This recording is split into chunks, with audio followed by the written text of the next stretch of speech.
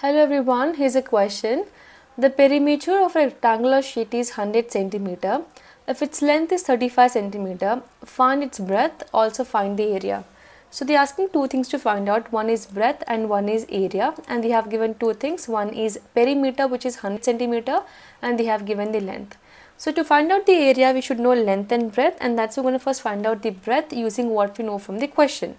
So they have given here, so let me write down what is given. So they have given the perimeter. So perimeter is equal to 100 centimeter, and they have given the length. So L is equal to 35 centimeter. Now how to find out this breadth? So we're going to use perimeter because that is given in the question. So perimeter formula, what is perimeter of rectangle? So perimeter of rectangle, I'm just writing down perimeter here, it's perimeter of rectangle, which is 2 into L plus B. In this formula, I'm going to substitute everything what I know. We know perimeter, right? What is perimeter value here? It is 100. So in place, on the left hand side, you put 100 here. So this is 100 is equal to 2 into, we know length, it is 35, substitute that.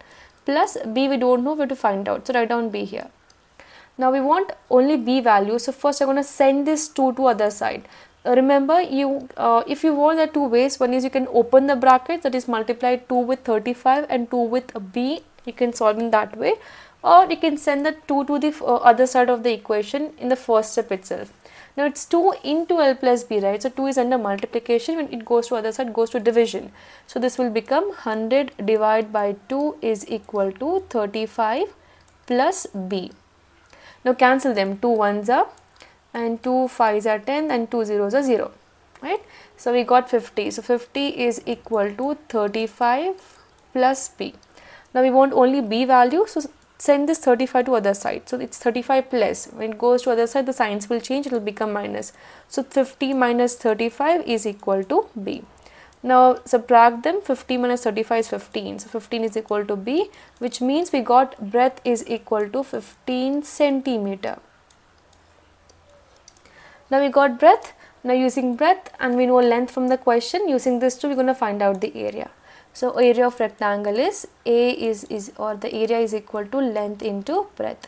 So length is 35, so 35 multiplied by breadth is 15. Right? So 35 into 15, when you do it, you will get 525.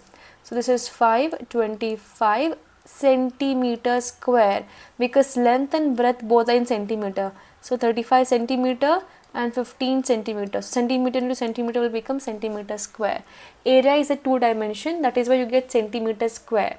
Perimeter is a 1 dimension, so when you write down perimeter, you're going to have only one unit, that is meter or centimeter.